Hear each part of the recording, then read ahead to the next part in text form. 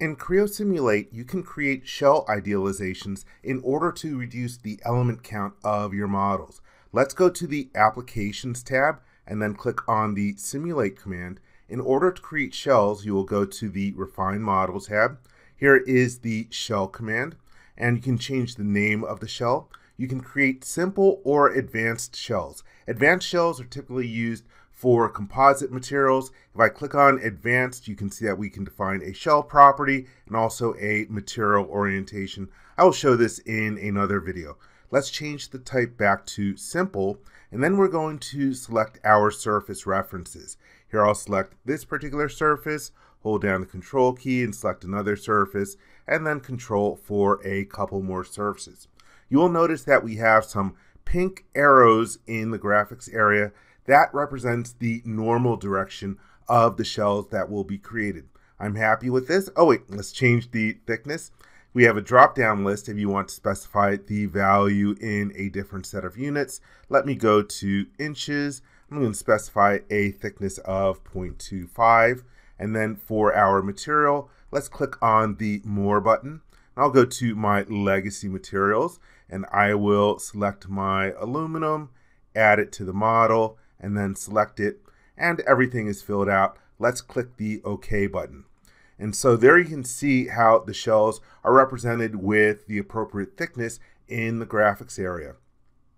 Let me create another set of shells in order to demonstrate something to you. And I'm going to go to my layer tree and just hide one of my layers here, just so I can see the rest of the model. You can still see the shells in the graphics area. Let me close out of my layer tree. We can go to our simulation display. And in this particular situation, in order to reduce the clutter, let's go to our modeling entities. And I'm going to turn off shells for a moment. Click the OK button. That way it just makes it easier for me to select my surfaces for my next set of shells. I will click on the shell command. And then for the references, I want to show you that you can even do a drag select in order to grab everything. And taking a look, I see that some of my normals are pointing in a direction that I don't want, so I can just click on them in order to get it right. Okay, once again, we can change the units that we are defining our model in, and then let's specify our thickness that we're going to use over here, and then use the More button in order to grab the material that we want, and then click the OK button. And so there I have my shells created. Let's go back to our simulation display command in order to return the display of the shells. And I can go to my layers to turn on that layer display. Let me right click on it and choose show, and then close my layers once more.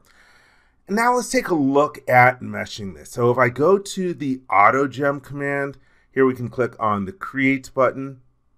And you can see that in this particular situation, we ended up with a total of 176 elements created in the model. And I want to make a few different changes. First, let's close out of the AutoGem dialog boxes. I'm not going to save the mesh. If you go to the AutoGem drop-down command, here we can go to Settings, and then there is a Limits tab. And the values that are configured in here are optimized for solid elements, not shell elements. And so a couple better values to use. For the edge maximum allowable angle, 165 is recommended for shells. Same with the face max allowable angle. Let me change that to 165 as well. For the minimum values, it's recommended to change them to 15 degrees. So let me type that in, and then 15 for the face minimum. And for the maximum aspect ratio, let's use a value of 5 instead. And the maximum edge turn is recommended to be a max of 85 degrees. So that is good. Let's click on the OK button and get a warning in here. Yeah, we know that changing the values can have some different effects. Also, another thing, I thought my mesh was a little too crude. I want it to be a a little tighter. I want to create more elements. So if you go to the control drop-down menu, you have a number of different settings that you can make. I'm going to set the maximum element size. In this case here, let's change to inches. I'm going to set the maximum element size to 2 inches and then click the OK button.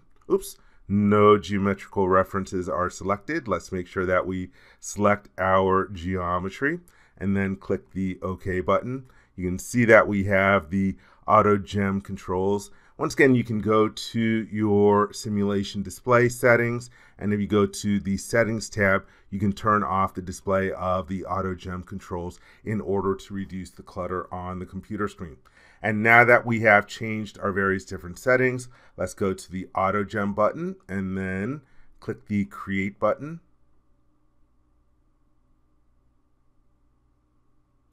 And let's move the summary dialog box off to the side. So you see that in this particular situation, now we're getting almost 3,300 elements in the model. So that is how you can create shell elements manually in order to reduce your element count.